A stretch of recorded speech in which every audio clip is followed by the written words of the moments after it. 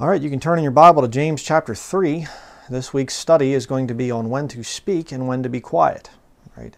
Now, I had made a comment about this in last week's sermon on repentance, and I know I said about this older sermon that I had on this subject of when you should speak, when you should be quiet, and a couple people were like, I looked for the sermon, I couldn't find it. So I actually checked it out, and I thought, okay, yeah, I didn't actually upload that old sermon. It's actually, right here's the original notes from it. I preached it way back in July the 5th of 2009. So I'm actually going to redo this because it's a very interesting study. Going through Scripture, and we're going to be hitting a lot of references today. It's going to be a real big, good Bible study here. And it's very interesting some of the things that the Bible says about over speaking. See, always keep in mind the Bible concept of moderation. Not doing too much, not doing too little. So it is with our speech. Let's start out here in James chapter 3. I'm going to read the whole chapter. It's only 18 verses, and there's a lot in there about your speech. It says here, My brethren, be not many masters, knowing that we shall receive the greater condemnation. For in many things we offend all. If any man offend not in word, the same as a perfect man, and able also to bridle the whole body. Let me just stop right there. Think about that for a minute. Most people, you would say, where does sin begin? What member of your body would sin begin with? And a lot of people would say, well, you're not, it maybe would start up here with the thought life, or maybe the heart, or other areas and things like that, whatever. Your feet walking into a bar, or your hands touching things that they shouldn't touch. Not according to the Bible.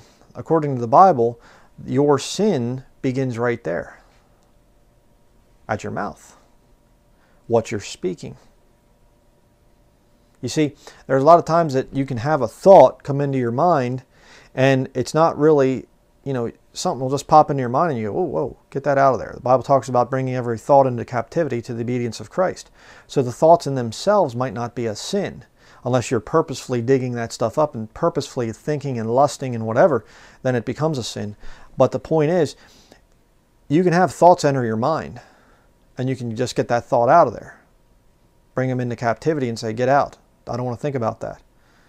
But it becomes a real major sin when it comes from here and comes out through the mouth. Let's continue. If you can get control of here, you'll be able to control your flesh a lot better. Verse 3, Behold, we put bits in the horses' mouths, that they may obey us, and we turn about their whole body. If you've never seen that, a horse that's hooked up to a carriage or whatever, or even somebody riding it, they'll put this thing like that in their mouth. Kind of goes through. It's a bit, and it comes through, and then there's a piece of leather going back this way and one going back that way. And you're riding on that little carriage, and you go like this, and you pull over on this side, and the horse is like this, like that, and he goes, okay, I guess I better turn this way. You pull this side, and he goes, I better turn that way. That's what's going on there, if you don't know. Verse 4, Behold also the ships, which though they be so great, and are driven of fierce winds, yet are they turned about with a very small helm, whithersoever the governor listeth. Even so the tongue is a little member, and boasteth great things. Behold how great a matter a little fire kindleth. And the tongue is a fire, a world of iniquity, so is the tongue among our members, that it defileth the whole body, and setteth on fire the course of nature, and is set on fire of hell. Let me ask you a question. Has your mouth, specifically so your tongue, has it ever gotten you in trouble? And by the way, if your tongue ever is cut out, you can't talk. Your tongue is what controls your speech. So that's what, again, the Bible proves itself to be scientifically true here. But has your mouth ever gotten you in trouble? Something you've said that you shouldn't have said? Sure, right.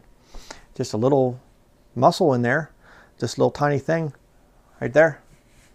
Yet it can get the whole body in trouble. Amazing. Verse 7, For every kind of beasts, and of birds, and of serpents, and of things in the sea, is tamed and hath been tamed of mankind. But the tongue can no man tame. It is an unruly evil, full of deadly poison. Therewith bless we God, even the Father, and therewith curse we men, which are made after the similitude of God. Out of the same mouth proceedeth blessing and cursing. My brethren, these things ought not so to be. I know that there are Christians out there that every once in a while they'll let a word slip. I've been around some, men, older men and things that are, I don't doubt their salvation. They were saved men, and they'll be fine and everything and very sanctified and holy until they hit their thumb with a hammer or something like that, and you'll hear a word slip out. I don't judge a man for something like that. Again, you're talking about lusts of the flesh, sins of the flesh, profanity and things like that. But when there's somebody and there's no, holding back profanity, and they swear a lot, and all this stuff, and there's, always backstabbing people and just problem like that, it's a problem. Verse 11, doth a fountain send forth at the same place water, sweet water and bitter? Can the fig tree, my brethren, bear olive berries, either a vine figs? So can no fountain both yield salt water and fresh. Who is a wise man and endued with knowledge among you? Let him show out of a good conversation his works with meekness of wisdom. Now let me just stop there for a minute. Conversation in your King James Bible can either be your behavior, but it can also be your speech. Okay? Again, when this Bible was written back in 1611, the English language was at its peak. Okay? The English language, if you study it, it goes back, a little bit before the time of John Wycliffe there in the 1300s. It was still very young in his time there, and it went up and it peaked at 1611, and since that time it's starting to go down, and right now the amount of your vocabulary, the vocabulary of the average person is way down from what it used to be. And by the way, there have been many articles written and a lot of study and research into this. The broader your vocabulary, the higher your IQ. That is a known fact. Okay, you're able to use so many more words to describe things and things like that. Your brain has a greater capacity. It'd be kind of like saying, I have two different hard drives. Both of them are 1 terabyte hard drives, and the one has, this whole library here digitized and put on it. Okay, the other one has a bunch of funny jokes and stories, and that's it. And the first one has got 90% of the hard drive filled up. The other one's only got 10% of the hard drive filled up. Well, which one is going to give you more knowledge? You see, same thing with our vocabulary. The broader your vocabulary, the higher your IQ. It will actually make you, you'll do a lot better in life. That's what I'm trying to say. That's why you should not, go with this whole movement of we need to dumb down the scriptures. We need to bring the scriptures down. No, we need to elevate the scriptures up. Okay, and bring them to the peak of the English language, right there at King James Bible. But so we see there, conversation can mean either behavior or it can actually mean your speech. And I believe in this context it's talking about speech, because it's talking about the tongue. So it's there. Verse 14, but if ye have bitter envying and strife in your hearts, glory not and lie not against the truth. This wisdom descendeth not from above, but is earthly, sensual, devilish. For where envying and strife is, there is confusion and every evil work. But the wisdom that is from above is first pure, then peaceable, gentle, and easy to be entreated, full of mercy and good fruits, without partiality and without hypocrisy. And the fruit of righteousness is sown in peace of them that make peace. Okay? So, now we're going to go back to the book of Proverbs. We're going to start seeing some really interesting verses in the book of Proverbs. The book of Proverbs is actually my favorite book in the entire Bible. There's just so much wisdom in this book. It's incredible. I just love to go through the book of Proverbs and just read it and just see how many things are just so profound in this book. Proverbs chapter 8, verse 7 and 8. For my mouth shall speak truth, and wickedness is an abomination to my lips.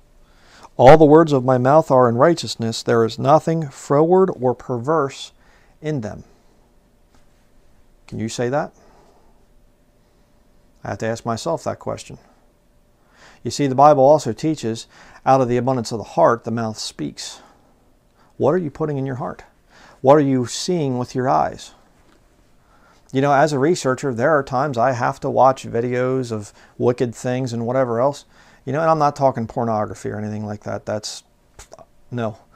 what I'm talking about is I have to see news things and stuff like that. And a lot of times, you know, people are getting more and more that they just use the F word and other words like that. They just, it doesn't even make sense sometimes. They're just using it all the time. It's incredible. And, you know, even as somebody who studies the Bible just all the time and is constantly dealing with people and people asking questions, and I mean, my wife and I, it's just like all we ever do, talk about the Bible, just scripture, scripture, scripture. We listen to preaching, we listen to hymns, we listen to whatever. I'll tell you what, just watching little bits of videos and things like that where I hear profanity, it starts to get into my mind. And there have been a couple times I've been working on something and I bang my knuckles or I do some kind of thing, and it's like the word almost comes out my mouth. It's bad. And you see it says there, my mouth shall speak truth, and wickedness is an abomination to my lips. Again, it goes back to the thing of controlling your thought life, making sure that what's up here doesn't come out there if it's something that's not pleasing to the Lord. If it's something that's not pleasing to the Lord, you get rid of it up there. I mean, we're at battle here, brethren. I mean, there's no nice little no man's land, little peaceful R&R that you can go and you can get away from the battlefield. This world's a battlefield for you, Christian. Wherever you go, you're going to struggle. You're going to be fighting all the time. And you can't say, well, I read that book last week and I read a lot of it, so you know what? I got some other things to do this week. I'm not going to read the Bible. I'm just going to put it down. I got so much other stuff to do. You can't do that. Be about, you know, the same thing as going out into battle and saying, you know, I think I'm going to leave my gun and my ammunition back at base this time when we go out on patrol. You know, if there's an ambush, I'll get through it somehow. Of course not. I'm not going to do that. Why would you put this book down? Very important to remember that. Go to Proverbs 10. Proverbs chapter 10, verse 11. It says here, the mouth of a righteous man is a well of life, but violence covereth the mouth of the wicked. Hatred stirreth up strifes, but love covereth all sins. In the lips of him that hath understanding, wisdom is found.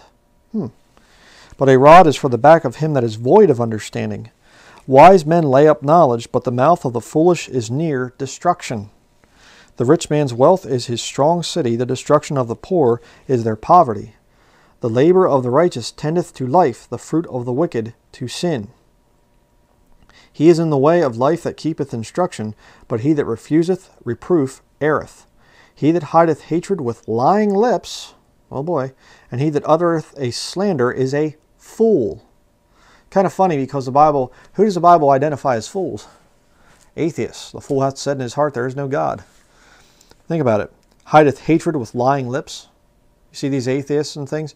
Well, I think that we all just, you know, should just learn to be better people, and we don't need to believe in a God for that. You know, mankind can bring about good things here on earth. We don't need to believe in a supreme being. What are they doing? They're hiding hatred. They hate God. They don't want to believe in God, not because they've not seen proof or something. They hate God. You know? He that uttereth a slander, like these atheists, they'll lie about God all the time. And it's funny because it ties right in. They're fools. Interesting. Verse 19. In the multitude of words there wanteth not sin. This is a key scripture here. But he that refraineth his lips is wise.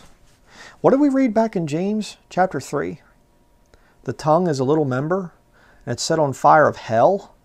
It's a world of iniquity. Okay. Well, if your tongue is what causes you to sin, then maybe speaking a lot would increase the probability of you sinning. Yeah. And we're going to see that throughout this study. The Bible has a lot to say about this thing of shut your mouth. But let's continue here. We're going to read down to verse 23. It says here, the tongue of the just is as choice silver, the heart of the wicked is little worth.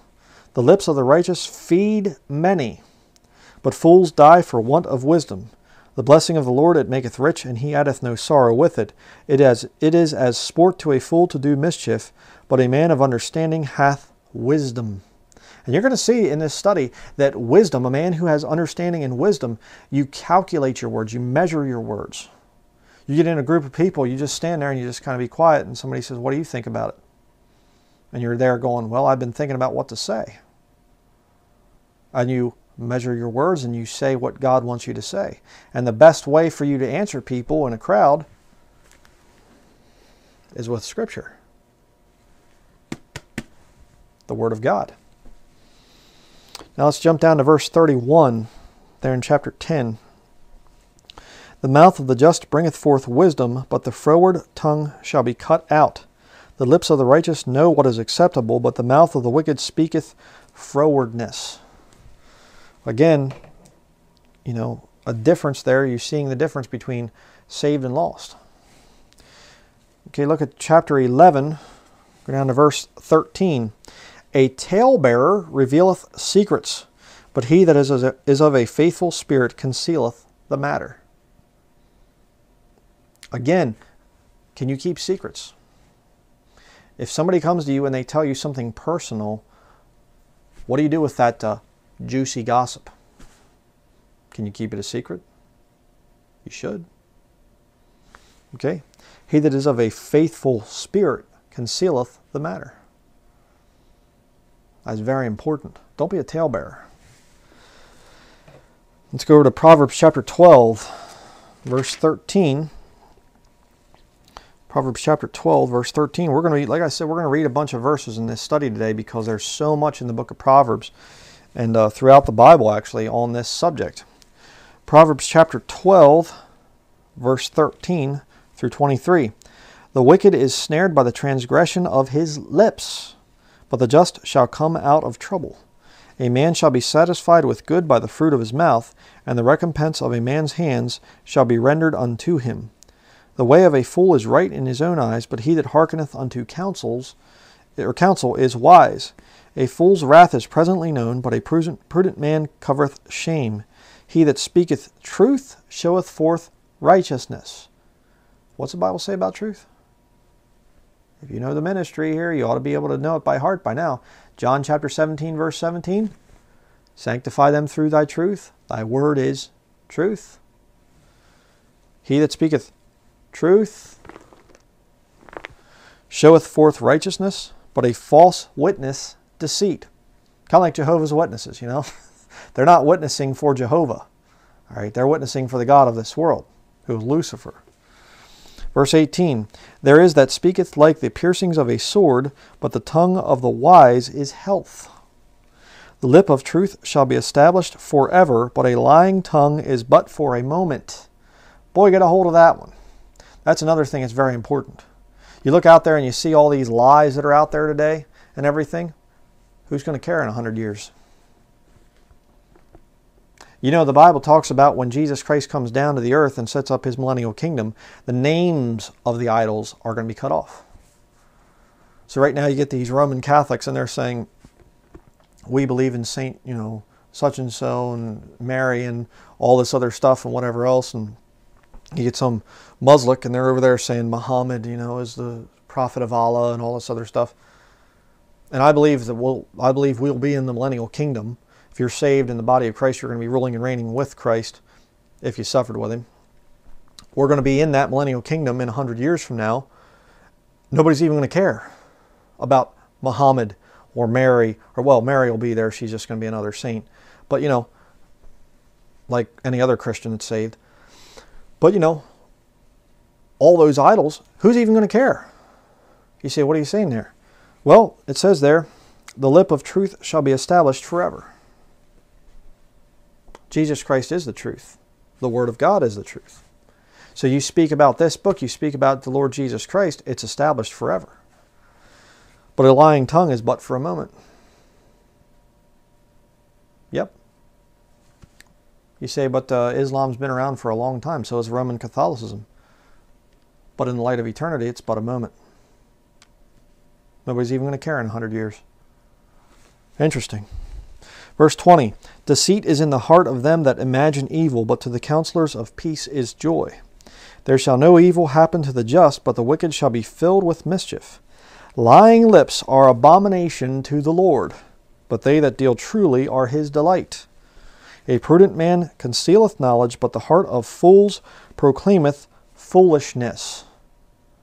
Now, there again, another interesting thing. You say, well then, every time I know the truth, and every time that there's some time when I could speak truth, and I should just be real quick to just blab things and stuff like this, and just I should always be the guy that talks up and is always proclaiming truth and preaching truth to everybody, whether they want it or not.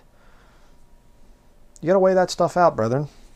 Right there it says, a prudent man concealeth knowledge. It doesn't say concealeth his own thoughts, or concealeth vain thoughts, or whatever. He concealeth knowledge. Are there times and places when you should just keep your mouth shut? Yeah. Especially if the Bible talks about a man that is an heretic after the first and second admonition reject, over in the book of Titus, chapter 3, you know. It doesn't say a man that is an heretic after the first and second admonition, keep trying. No, it says first, second admonition, 1, 2, you know, third strike, he's done. Reject him after the first and second time. When they come back, hey, what about this? What about that? Sorry, I don't have time. Interesting. I'll go to chapter 13 in Proverbs, verse 3. He that keepeth his mouth keepeth his life, but he that openeth wide his lips shall have destruction. I'll tell you what, I remember doing this study years ago, and I was shocked at how many times the Bible actually says, keep your mouth shut. And you know, there again, these easy believism heretics out there, the Jack Hyleses and all of his little following and stuff like that, it's all this win souls, win souls, win souls, win souls, win souls, win souls. You have to have thousands of people saved every year or you're a failure. Hold on a second there. Coming to people with a sales pitch and selling them something that they don't even understand or that they don't really even believe in, they don't even know what they're doing, that's not winning souls. Okay? That's getting people, you know, to come into a Bible building someplace so you can get their money. And a lot of those people end up being atheists later on in their life. You actually did them a disservice by your easy believism, quick prayerism thing. You know, there are times and places, brethren, when you will get around people and the Lord just doesn't open a door. And I don't understand those times. I mean, I've seen that.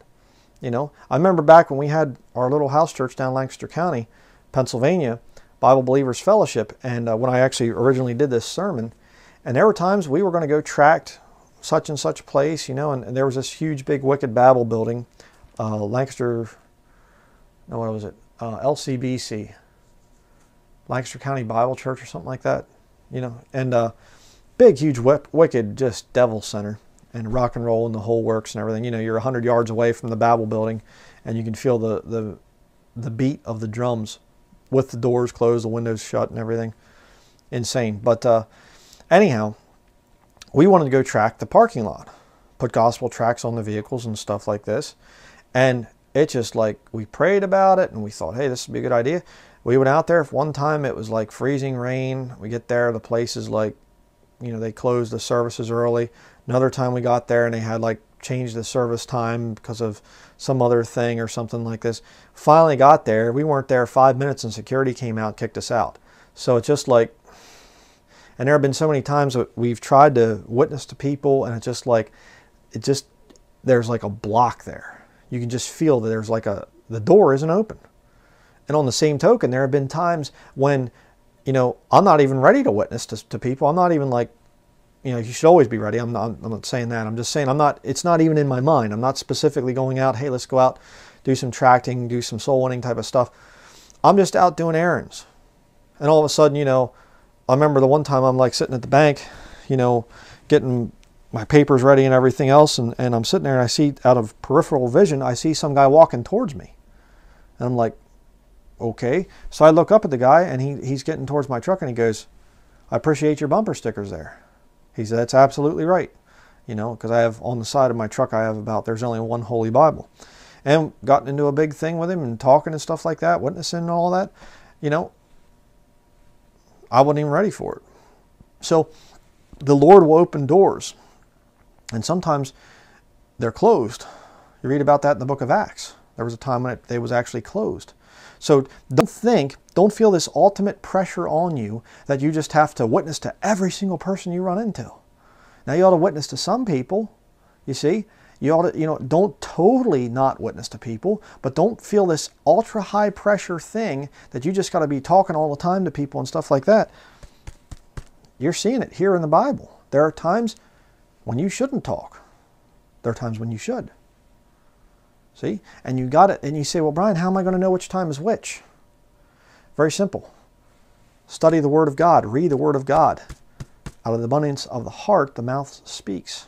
So the more of this gets down into the heart, the more ready you're going to be to witness at any time. So you can go on about your regular life, and the Lord will actually put you into situations and open up scenarios, and you'll find yourself in this thing going, I can't believe I just ran into this person. What are the odds of this happening?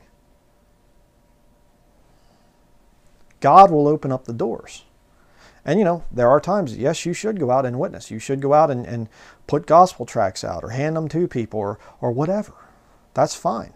Again, I'm not trying to discourage that by what I'm saying. But what I'm saying is, as Christians, our words should be very measured and think before you speak. We shouldn't just be big blabbermouth and just blah, blah, blah, blah, blah, blah, blah, blah, blah, blah. Think before you open your mouth. Let's continue here. Proverbs chapter 14, verse 25.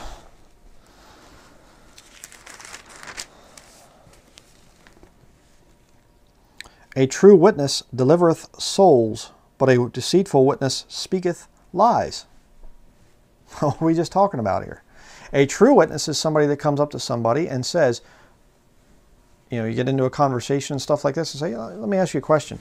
If you were to die today, do you know for sure where you would go? That's a good, true way to say it. A false way to say it would be, can I ask you a question? Would you like to go to heaven when you die? Would you be willing to pray this prayer that will ensure that you go to heaven? Well, why aren't you telling about sin? There's a faithful saying and worthy of all acceptation that Christ Jesus came into the world to save sinners. They can't be saved unless they're a sinner. Unless they have a knowledge and say, oh yeah, man, I have transgressed God's laws. I don't deserve heaven. I deserve to go to hell. God be merciful to me, a sinner. See? A deceitful witness will speak lies. Why? To get in the numbers. If you've seen my studies on Russell Anderson and Jack Hyles and that whole cult system out there, the First Baptist Church of Hammond, Indiana, and the Hyles-Anderson cult and all that stuff, a lot of those people, it's all about numbers. They're faking numbers. And Russell Anderson is paying men in other countries to go out and win souls. And they talk about, we've had millions, tens of millions of people saved. No, you haven't. No, you haven't. Where's the fruit? Fruit's not there. Proverbs chapter 15. Proverbs 15 verses 1 and 2. A soft answer turneth away wrath, but grievous words stir up anger. The tongue of the wise useth knowledge aright, but the mouth of fools poureth out foolishness. That first one's a little hard sometimes, especially nowadays. You run into so many wicked movements and things like that. But a lot of times I think people think I'm very rude and obnoxious and arrogant and whatever with my preaching. That's because I'm focused in on certain movements and certain people. I don't judge people until I see that there's a clear evil intent there, that they know what they're talking about, they've seen the other side, and they're just going on deceiving people. I will get very brutal, I will get very nasty with them, just as the Lord Jesus did, just as Paul did. Okay, that's what I'm supposed to do. I rebuke things that are very wicked, and I know that they're wicked, they're not innocent. Okay, but in my personal dealings with people, I'm actually a very nice guy. Okay, I'm not at all crude or rude or arrogant or whatever. I'm blunt with my dealings with people, but I try to be very, very kind to people. And I've had people, cuss me out and things like this, and I've been around some really, really foul individuals, and I try to give them very soft answers. Because if I start, the old pride starts to kick in, and I start saying, well, here's some grievous words for you. All I'm going to do is make them mad, That's what it's talking about there in verse 1. But verse 2 there, the tongue of the wise useth knowledge aright, but the mouth of fools poureth out foolishness. You know, most of the entertainment and the things of this world are foolishness. Is that what you fill up your time with, talking about, with people? Or do you talk about serious subjects? Again, another challenge from the Bible here. But jump down to verse 4. Proverbs chapter 15, verse 4. A wholesome tongue is a tree of life, but perverseness therein is a breach in the spirit. Another very good verse. Jump down to verse 7. The lips of the wise disperse knowledge, but the heart of the foolish doeth not so. Okay, again, right here, the book of wisdom. This is the greatest book of truth on the earth. How much of it, enters your speech when you talk with people. Now jump down to Proverbs 15, verse 28. The heart of the righteous studieth to answer, but the mouth of the wicked poureth out evil things. You know, one of the marks of a true Holy Spirit indwelling in somebody's life? Spirit of truth. I can always tell when I meet somebody who's saved, truly saved, and somebody who's lost by one test. What is their attitude towards truth? I meet these Christians, and I say, boy, I can't stand these new versions. Well, honestly, to me, it's more of a personal preference thing. And I go, okay. Boy, this modern Christian music is just so wicked. It's just like the world. I mean, you're just giving people the world. Well, again, I don't really have a big problem. I personally don't listen to Christian heavy metal or rock, but if somebody wants to, that's kind of their thing. And I say, well, what about this and what about that? And boy, the Catholic, did you see this stinking Pope? Man, the guy is so wicked. He's vile. Well, I don't think we should judge. Yeah. You know what you're dealing with? False convert. When I meet some Christian, I say, oh, you're saved? Yes, I am. What Bible do you use? There's only one Bible, the King James. I go, okay. So what type of music do you listen to? Well, brother, honestly, I used to listen to a lot of really wicked stuff, but I listen to the old hymns. That's what I listen to. Old hymns are, other conservative types of music. Oh, wow. I say, hey, what do you think about Catholicism? Catholicism, wicked, just wicked. Disgusting system that it is. I mean, it just, and on and on and on, And again, it's not that you have to agree with me on every point. It's just that there are main doctrines, major things that Bible believers will line up on. Any Bible believer is going to be against Catholicism. No Bible-believing Christian is going to come out and say, I'm a King James Bible believer and I think Catholicism is wonderful. No, you can't. I'm a Bible-believing Christian and I have friends that are Muslims and we get along fine. Huh? I'm a Bible-believing Christian and I love Hollywood movies and I watch every movie that comes out. No. I'm afraid it doesn't work that way.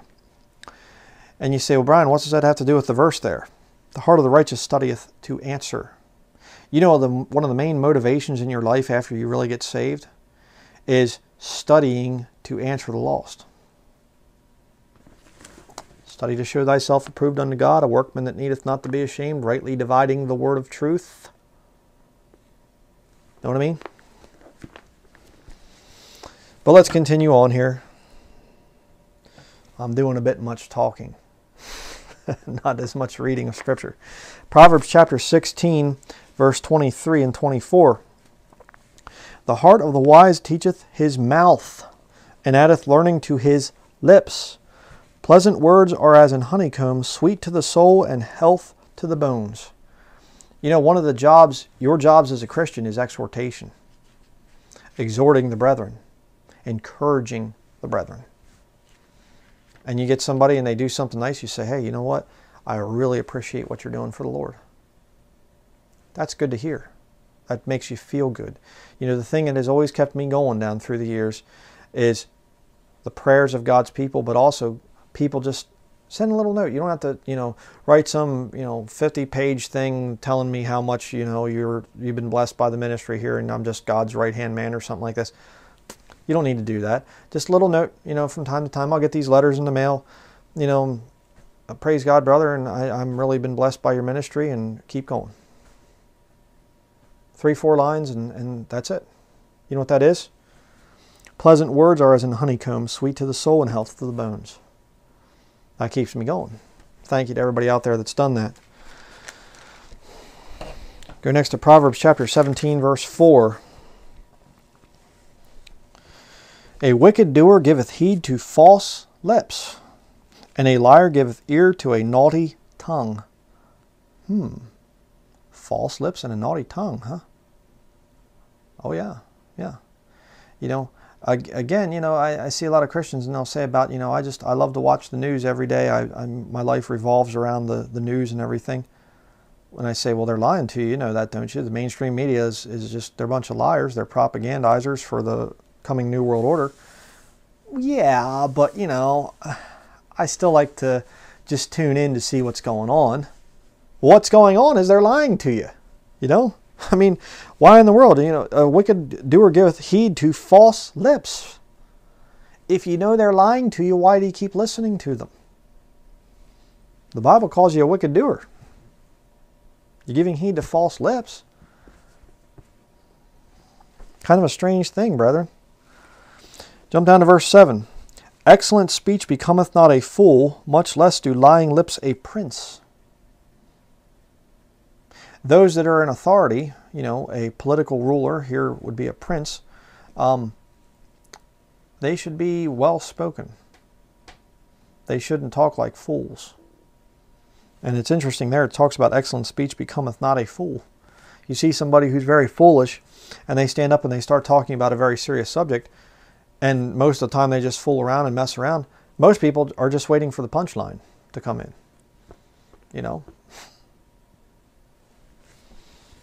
That's why it's important to be somewhat serious. Proverbs chapter 17, verse 28. Verse 27. Go down there. Proverbs 17:27. He that hath knowledge spareth his words, and a man of understanding is of an excellent spirit. Even a fool. Now look at this. This one's a very interesting verse. Even a fool, when he holdeth his peace, is counted wise. And he that shutteth his lips is esteemed a man of understanding. Have you ever seen that?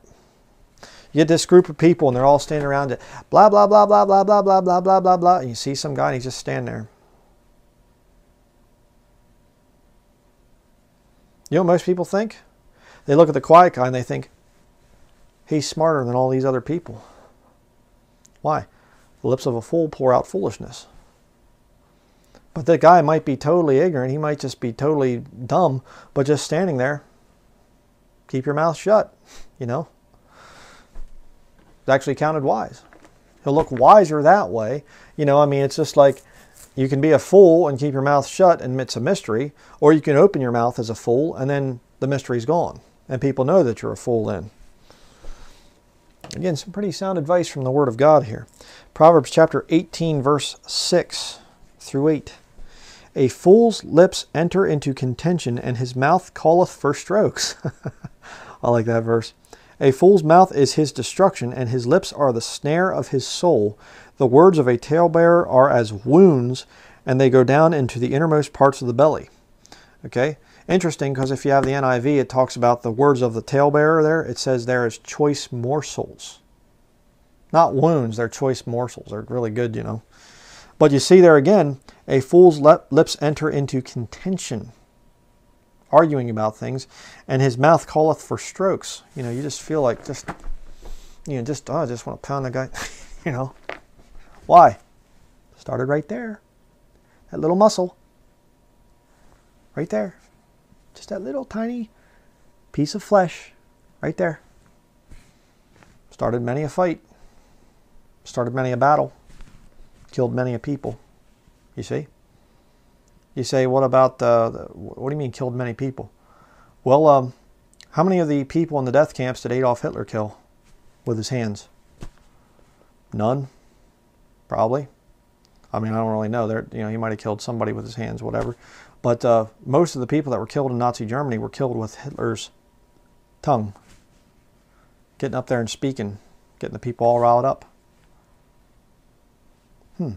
How many other political leaders down through the centuries have killed people with their mouth?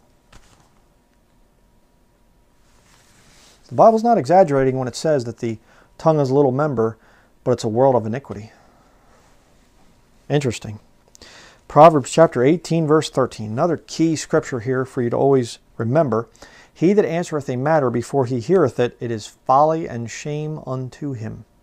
One of the quickest ways to prove that you're a fool is to just, oh yeah, I've heard about that. And you'll get that too when you're witnessing to people. You'll get somebody and you say, would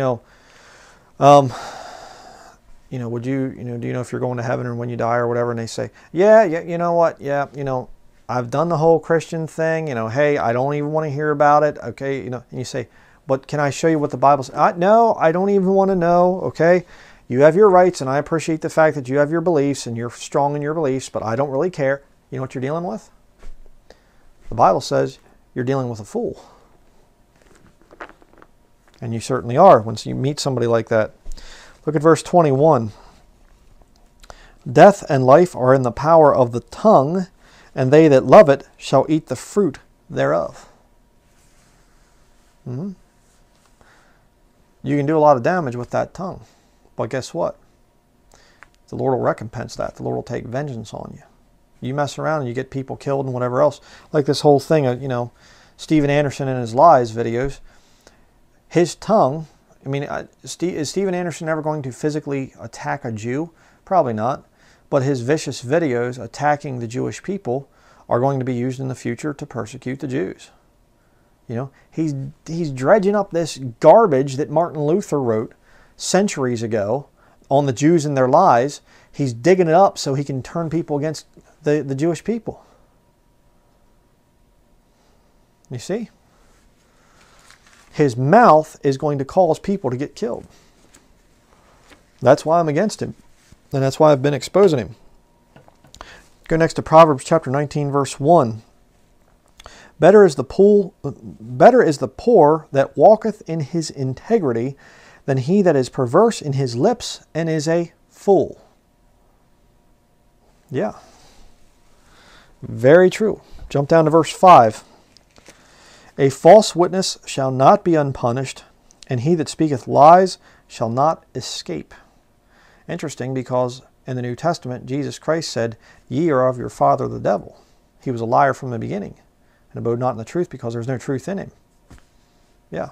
So you have here, he that speaketh lies shall not escape. Again, you're going to be lied about, you're going to be slandered, you're going to be all this stuff. You're going to be attacked as a Christian. But those people that lie about you, that falsely accuse you for the name of Jesus Christ, that call you narrow-minded, bigoted, whatever, Bible thumper, all the little cute little names that they come up with, all those people are going to one day stand before the Lord. More than likely at the great white throne judgment. For the lost. They're not going to escape. Let them mock you and make fun of you now in this life. They're not going to be mocking in eternity. Proverbs chapter 21, verse 16.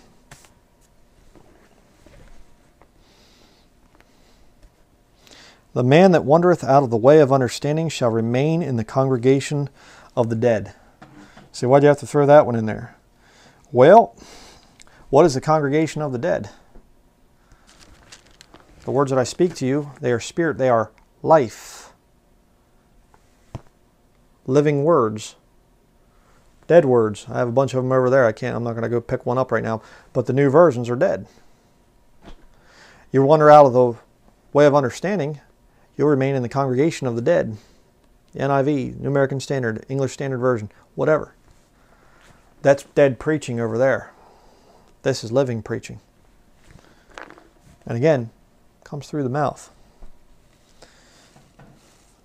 Proverbs chapter 23, verse 9. Proverbs 23, verse 9. Speak not in the ears of a fool, for he will despise the wisdom of thy words. You get some contentious atheistic fool or something. And by the way, there's different types of atheists. there are professing atheists, and then there are practicing atheists. So, huh? People that actually claim to be atheists most of the time are just professing. But you'll actually get people who call themselves Christians, and yet they live totally without reference to God. In practice, they deny God's existence. They do things that if they really truly believed in God, they wouldn't be doing them. Okay? And you meet these people, and you try to talk to them, and they answer a matter before they hear it. You know what the Bible says? It's folly and shame unto him. And right there is your follow-up verse. The verse we just read there, Proverbs 23:9. Speak not in the ears of a fool, for he will despise the wisdom of thy words. In other words, don't waste your time. Again, when you're witnessing, are you a sinner? Well, I don't really think I'm that bad of a person. Well, can I show you from the Bible that you are? No, I don't want to hear that. Oh, but see, you really need to... No. Well, friend, the Bible says that God is going to judge you for your works someday. Okay? And if you reject Jesus Christ, the only way you can ever work your way into heaven, okay, and the only way that you can get out of hell, eternity in hell, is by faith in Jesus Christ. You need to come to God as a sinner. You need to be honest enough to admit that you're a sinner. And if you're not willing to admit that, there's nothing I can do for you. See? Walk away. Speak not in the ears of that fool. Next, go down to verse 15. My son, if thine heart be wise, my heart shall rejoice, even mine. Yea, my reins shall rejoice when thy lips speak right things. Let not thine heart envy sinners, but be thou in the fear of the Lord all the day long.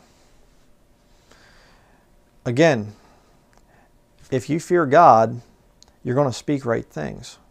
And I'm not coming down on any of you out there and saying, if you've never, if you've kept your mouth shut sometimes when you should have spoken up for the Lord, whatever, then you're a failure.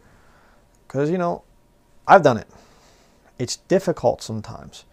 It's hard sometimes to keep our fear in the right place. And there have been times I've feared man more than I've feared God. I speak that to my shame. I'm not trying to brag or anything. It's an embarrassing thing. And you say, well, how do you get better at it? Well, by studying the Bible more and getting rid of more of the world and putting more of Scripture into myself so that when it's time for me to speak, there's not much of the world in my head anymore. It's just going to be the Word of God that comes out of my mouth. That's the main thing there. And our hearts are not supposed to envy sinners. We're not supposed to, and again, that's part of the thing of fearing man. You look and you say, well, I'm worried about losing my job, or I'm worried about this, or I'm worried about that, and I got to do whatever.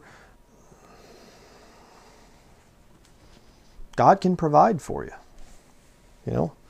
Be ready and willing to stand up for Him and speak for Him. Next, we're going to go to Proverbs chapter 25, verse 11 and 12. Here we have the thing of exhortation again among the saved brethren.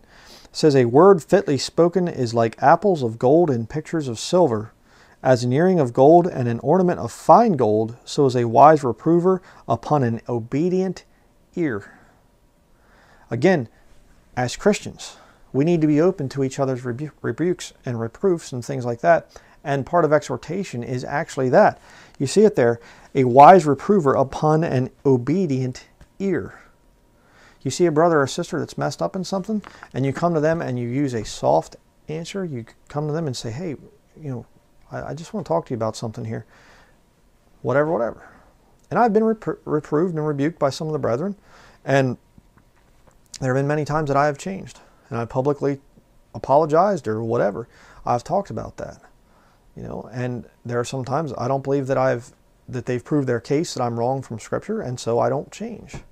It's just as simple as that. I have to stay by the Word of God. If I changed my beliefs every time somebody rebuked me, well, I'd be changing every day. So it doesn't work that way. My standard is the Word of God here. So, but the point is, as Christians, you can speak encouraging words, but you can also sometimes, hey, lovingly rebuke or correct somebody, and we all need to be open to that. We all need to be open to correction. Go next to verse 14. Proverbs 25, verse 14 and 15. Whoso boasteth himself of a false gift is like clouds and wind without rain. By long forbearing is a prince persuaded, and a soft tongue breaketh the bone. Okay? A soft tongue breaketh the bone. What are you talking about? Being kind and loving. Sometimes that's the best thing that you can do. I remember I had a situation years and years ago when I was first on YouTube, and somebody just like really rebuked me hard. I mean, just really, you wicked devil, you blank, blank, blank, you know. They weren't using profanity, but they were just like, you're just wicked and you're whatever. And I was mad, and I was like typing out this super nasty, insulting email, you know, back to them. and it was just like the Lord just said, no, Brian, no, no, no, no, no. And so I stopped, and I went back, and I was like, okay. And I wrote a very nice email, and I apologize that you were offended by that. And, you know, because what I had said, you know, they didn't understand what I was trying to mean by it. And they wrote back this email, and they were like, oh, don't worry about it. You know, I'm sorry. I shouldn't have been so mean with you and everything. And, you know, they became a friend of the ministry. So there's some times that you need to do that. But let's go to the next one here. Like I said, we got a bunch of them here, and I'm rambling here a little bit, but Proverbs chapter 26. Proverbs 26, verses 3 through 5.